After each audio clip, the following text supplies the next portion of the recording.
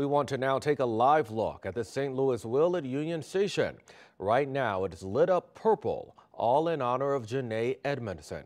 In fact, today marks 1 week since the car crash that critically injured the 17-year-old volleyball star visiting from Tennessee. Thank you for being here. I'm Brent Solomon. The tragedy has struck a chord with the nationwide volleyball community. Today, one local team showing their support for Edmondson on the court. 5 on your side's Mercedes McKay joins us in studio with that story. Mercedes. Brent, the support for Edmondson has grown immensely as she continues to recover. Her GoFundMe has already reached over $500,000. Pretty incredible. The St. Louis community is showing their support in several different ways too, from fighting for safer streets to playing the game she loves.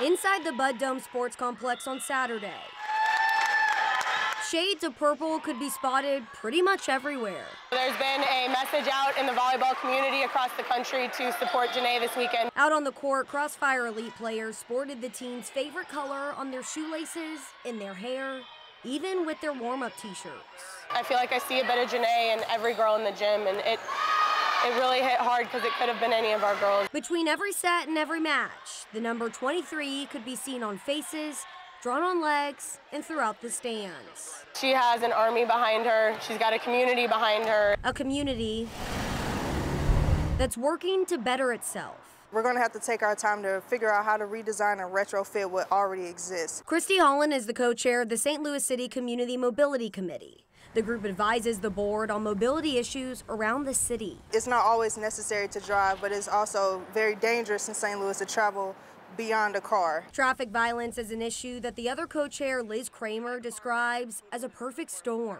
We haven't been able to invest in infrastructure in the way that other cities have in the past.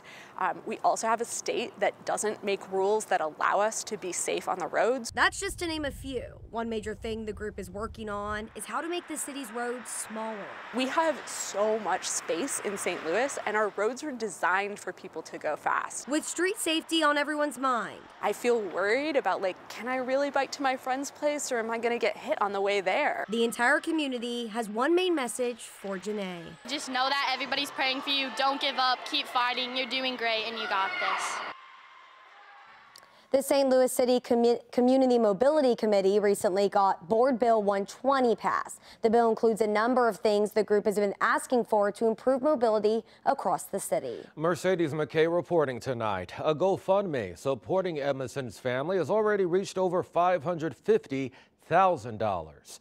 If you'd like to help, you can text the word support to 314-425-5355.